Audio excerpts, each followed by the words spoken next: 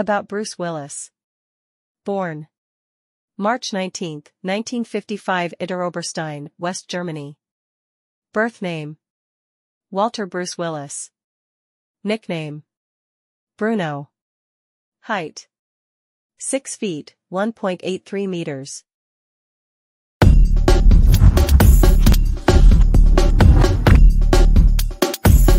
Actor and musician Bruce Willis is well known for playing wisecracking or hard-edged characters, often in spectacular action films. Collectively, he has appeared in films that have grossed in excess of $2.5 billion USD. Walter Bruce Willis was born on March 19, 1955, in Idar-Oberstein, West Germany, to a German mother, Marlene Castle, and an American father, David Andrew Willis, from Carneys Point, New Jersey, who were then living on a United States military base.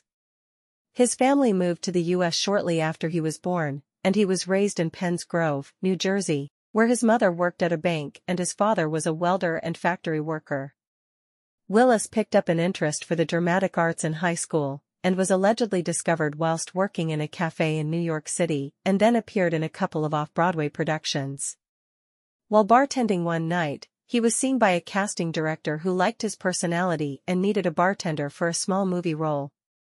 After countless auditions, Willis contributed minor film appearances, usually uncredited, before landing the role of Private Eye David Addison alongside sultry Sybil Shepherd in the hit romantic comedy television series Moonlighting, 1985.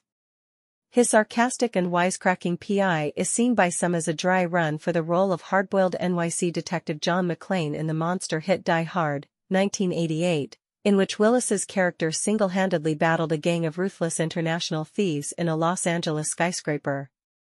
He reprised the role of McClane in the sequel, Die Hard 2, 1990, set at a snowbound Washington's Dulles International Airport as a group of renegade Special Forces soldiers seek to repatriate a corrupt South American general. Excellent box office returns demanded a further sequel, Die Hard with a Vengeance, 1995, this time co-starring Samuel L. Jackson as a cynical Harlem shop owner unwittingly thrust into assisting McClane during a terrorist bombing campaign on a sweltering day in New York. Willis found time out from all the action mayhem to provide the voice of Mikey the Baby in the very popular family comedies Look Who's Talking, 1989, and its sequel Look Who's Talking 2, 1990, also starring John Travolta and Kirstie Alley. Over the next decade, Willis starred in some very successful films, some very offbeat films, and some unfortunate box office flops.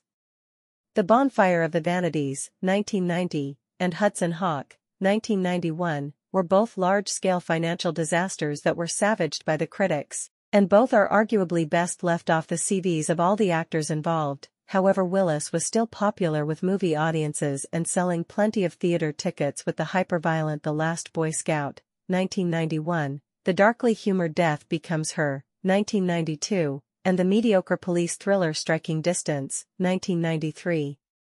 During the 1990s, Willis also appeared in several independent and low-budget productions that won him new fans and praise from the critics for his intriguing performances working with some very diverse film directors.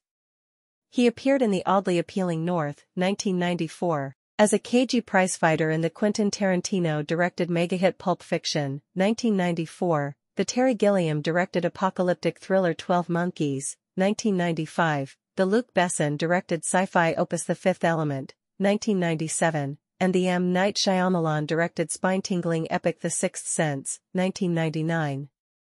Willis next starred in the gangster comedy The Whole Nine Yards, 2000, worked again with hot director M. Night Shyamalan in the less than gripping Unbreakable, 2000, and in two military dramas, Heart's War, 2002, and Tears of the Sun, 2003, that both failed to really fire with movie audiences or critics alike. However, Willis bounced back into the spotlight in the critically applauded Frank Miller graphic novel-turned-movie Sin City, 2005.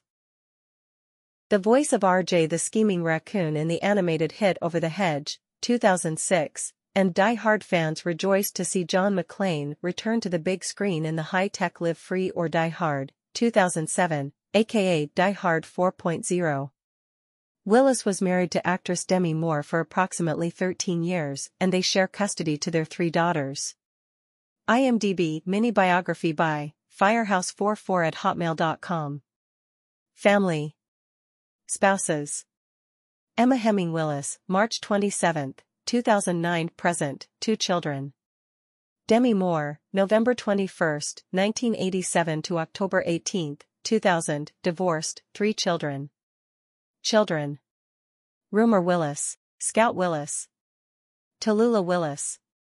Mabel Ray Willis. Evelyn Penn Willis. Parents. Marlene Willis.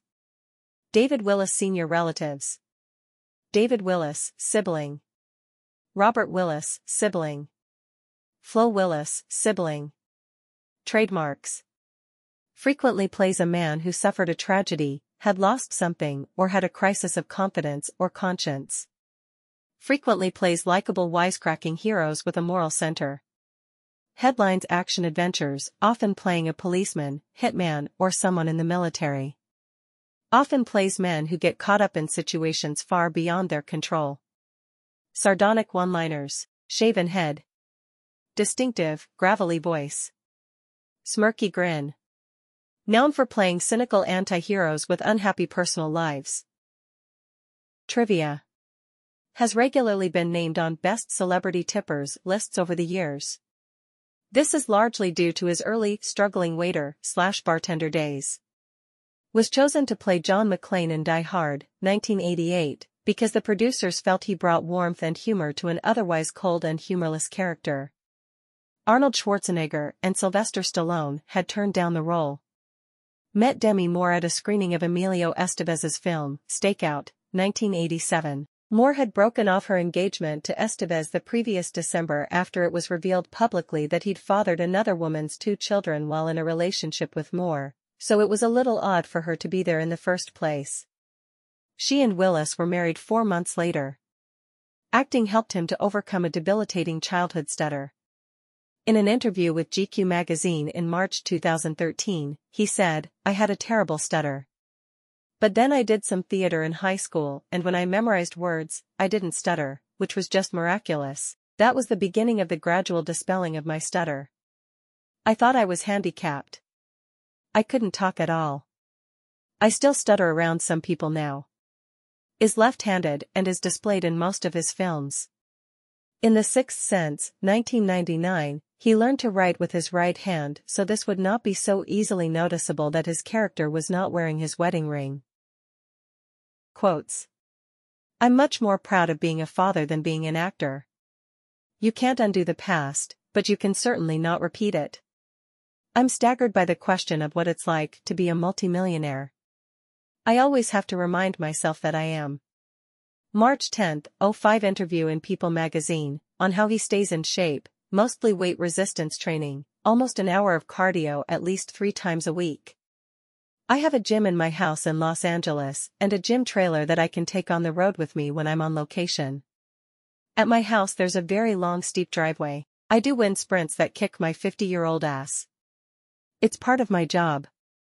I have come to associate working out as work. Whenever I don't have to do it for films, I kind of slack off. I am a sensitive guy. People think they know the real me, but they don't. And then they write things that make me sound like such a jerk. Salaries. Live Free or Die Hard, 2007, $25 million. Hearts War, 2002, $22,500,000. Unbreakable, 2000, $20 million. The Kid, 2000, $20 million. The Sixth Sense, 1999, $20 million, plus 17%, salary, gross and video participations. The Siege, 1998, $5 million. Armageddon, 1998, $14,800,000. Last Man Standing, 1996, $16,500,000. Die Hard with a Vengeance, 1995, $15 million. Pulp Fiction, 1994, $800,000. The Last Boy Scout, 1991, $14 million. The Bonfire of the Vanities, 1990, $5 million. Look Who's Talking 2, 1990, $10 million. Die Hard 2, 1990, $7,500,000. Look Who's Talking, 1989, $10 million. Die Hard, 1988, $5 million.